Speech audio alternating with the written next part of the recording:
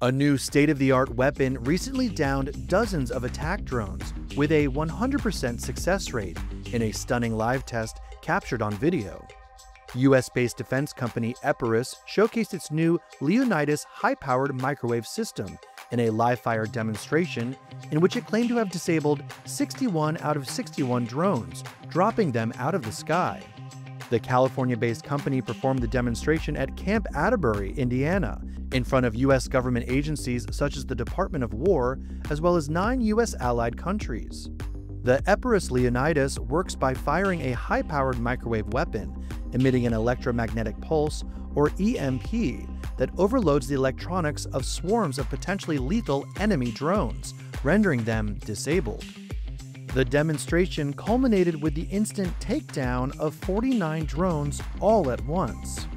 The Leonidas system comes in stationary, mobile, and even a pod format to accompany friendly aerial systems.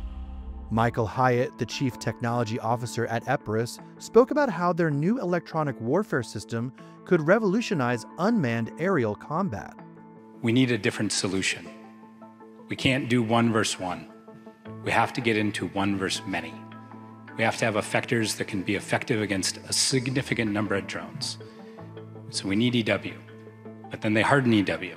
We need to be able to do more. That's where you need the directed energy. You need things like high-power microwave that can take out a volume of drones.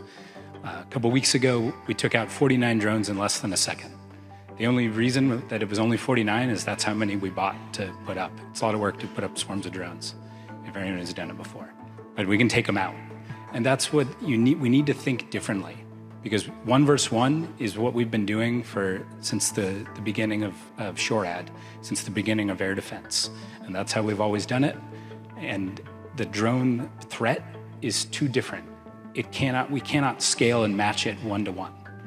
So that's my plea for thinking differently, trying to think of how do we take out many, many drones very effectively.